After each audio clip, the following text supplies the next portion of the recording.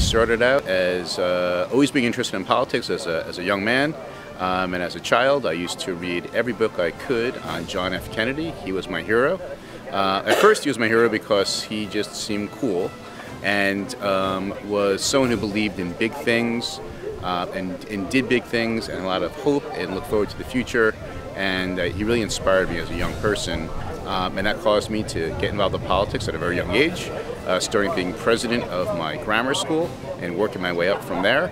And really the core values of being a Democrat that sort of speak to me are the fact that I truly believe that together as a society, if we work together for the common good, we could all lift each other up higher. And the Democratic Party for years and generations has believed in working towards improving society, not just for the individual, but for all of us. So whether it is concerning civil rights, or women's rights, or bringing access to public education, public health. All these things are important issues to Democrats and are things that the Democratic Party is always looking to advance for the betterment of society as a whole.